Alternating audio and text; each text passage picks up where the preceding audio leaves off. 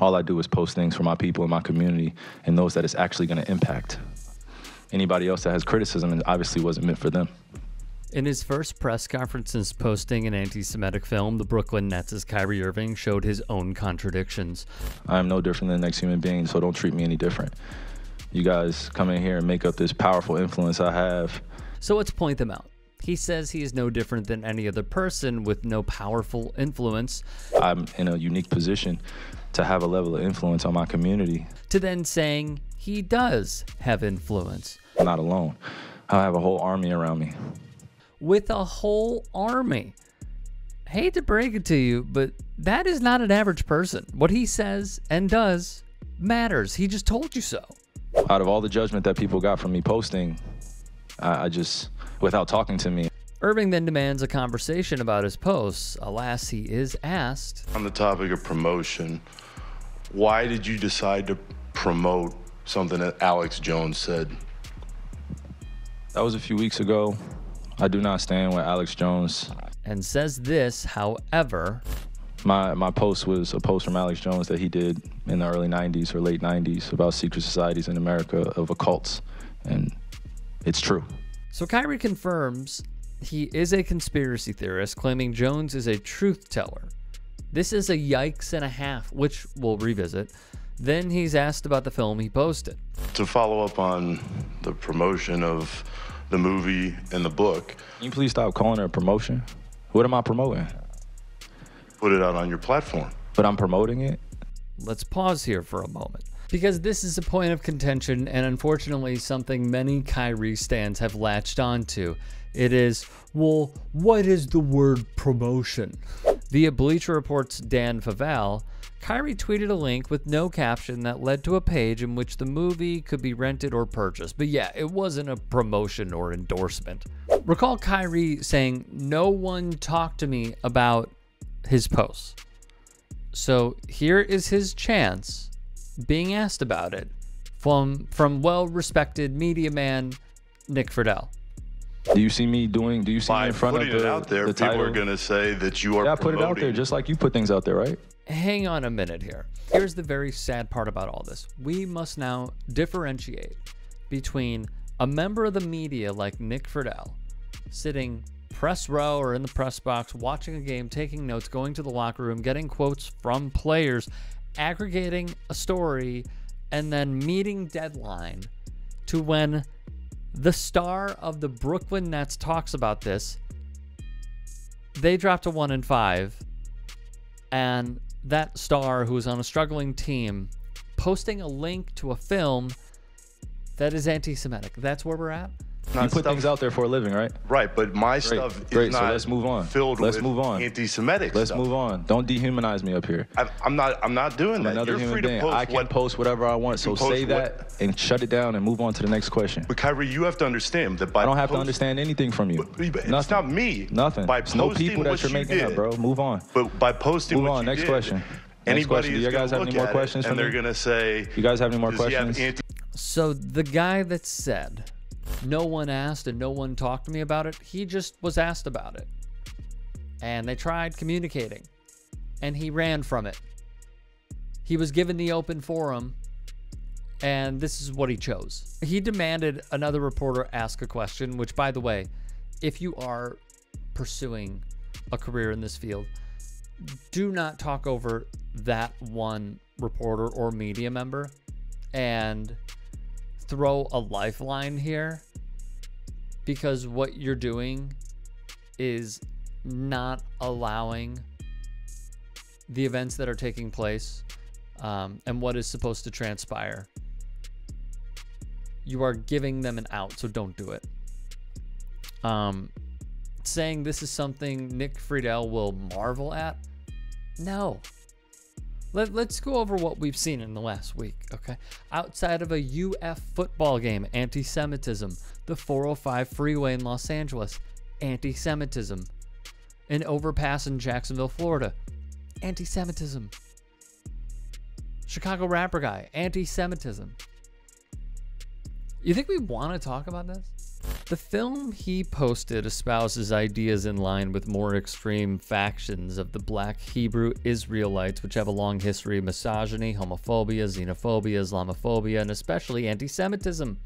The movement generally coalesces around the notion that black people are the real descendants of the ancient Israelites, with more extreme factions claiming that black people have been robbed of their identity as being God's chosen people via the Southern Poverty Law Center.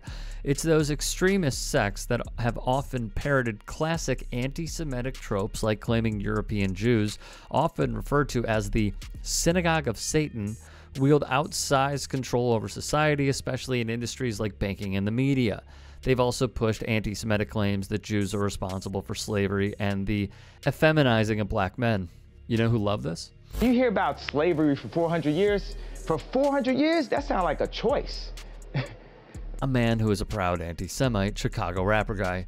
After posting his love for Georgia Senate candidate Herschel Walker, whose hosts for a potential fundraiser put out this insignia, a swastika with needles, the Walker campaign later called it off, Chicago rapper guy posted a pic of Kyrie Irving, which reads, "There's some real ones still here." In the film Irving promoted, the director Ronald Dalton Jr.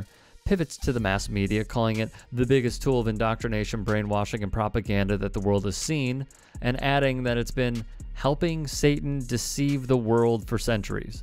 To back up his claim, Dalton utilizes a fabricated quote that's been a staple of anti-Semitic literature for decades. The quote, which details the supposed control Jews have over every facet of society, is attributed to Harold Rosenthal, an aide to former New York Senator Jacob Javits, who was killed in a terrorist attack in Istanbul in 1976.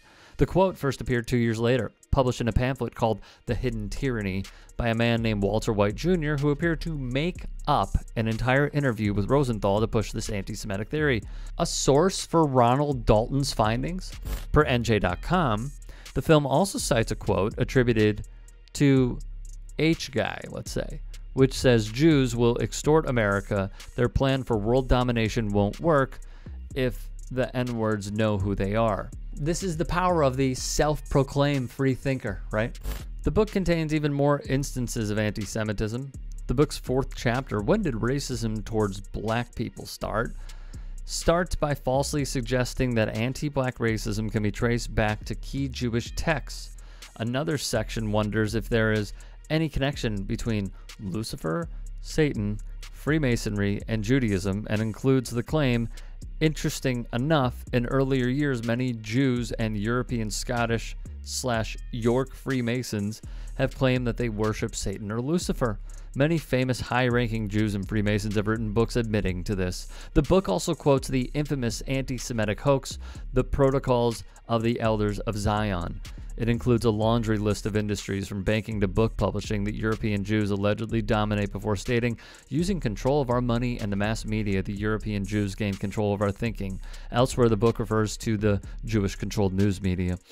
In the Alex Jones clip he shared, the New World Order conspiracy, which gained popularity in the early 90s, posits that a cabal of elites secretly works in tandem to orchestrate global affairs to enslave populations worldwide. According to a published study by the Middlebury Institute, the rhetoric promulgated by backers of this conspiracy may appear innocuous at first, but it presents a real-world danger as it promotes a fatalistic worldview for adherents, possibly inciting them to commit violence against communities, infrastructure, and individuals deemed complicit in the NWO's implementation. This cabal narrative is commonly associated with other anti-Semitic conspiracy theories that claim Jewish culpability, alleging that they are behind the orchestration of the NWO, leading to an increased danger toward Jewish communities. In 2017, the ADL wrote that NWO conspiracists commonly believe that hundreds of concentration camps have been built in the U.S. ready to house dissenters, that the government will declare martial law, possibly on a pretext such as responding to a terrorist attack, and that the government will engage in mass gun confiscations. This is the same Alex Jones who claimed in November 2016 that Hillary Clinton had personally unalived, and you see the words there. Jones also previously asserted that the Jewish mafia controls Uber and the U.S. healthcare system. Mark Potok, a senior fellow at the SPLC, characterized Jones as the primary producer of conspiracy theories in America today. Irving's faux intellectual act is as tired as it is dangerous. Here he was offered a chance to explain some of his theories in detail, to quote some of his sources to let people decide for themselves. Instead, he turned the tables and played victim. Unfortunately, there are people who will watch the documentary after Irving's promotion and believe some of the poison it espouses. Blind hero worship of athletes and celebrities is dangerous. Here's the thing. Irving has been on this path for quite some time. He said the earth was flat, which he would take his time apologizing for. It's right in front of our faces. They lie to us, he said years back. He also noted, I'm a big conspiracy theorist. You can't tell me anything. Not all, but some flat earthers espouse anti-Semitic views. Then there's Kyrie's refusal to get vaccinated. The ADL wrote, anti-Semitism has been an ongoing theme since the pandemic began, with conspiracies alleging that Jews are behind COVID and are using it as a tool to expand global influence and derive profit. As countries begin administering the vaccine, Jews are once again the target of anti-Semitic conspiracies, mostly aimed at dissuading people from being vaccinated. He watched fans of his, if you'll remember, try to storm and force their way into Barclays Center to make a statement for him. He was silent. People could have been seriously injured. There was some guy who brought 2 baseball bats. They were trying to force their way in. It became violent, and Kyrie said nothing. Not a peep. I actually think he marveled at that, is what I think. Didn't come out against it. Didn't say anything condemning it. Nothing. Silent. Kind of shows you something. He then called himself a martyr, even though the mandate that Eric Adams lifted was basically for wealthy athletes. Longtime sports journalist Myron Metcalf wrote, Kyrie is like most faux intellectuals. They don't read, so their whole mantra is rooted in YouTube clips. They don't explain the things they say because their attitude is based on the idea that they speak and others listen. They don't want dialogue because they're not good at it. I don't expect understanding from a media conglomerate group that sincerely talks about the game of basketball, and then we bring up religion as if it's correlative at times when it's convenient for people to bring it up. This is what is here. It's on a public platform. Did I do anything illegal? Did I do anything illegal? Did I hurt anybody? Did I harm anybody? Am I going out and saying that I hate one specific group of people?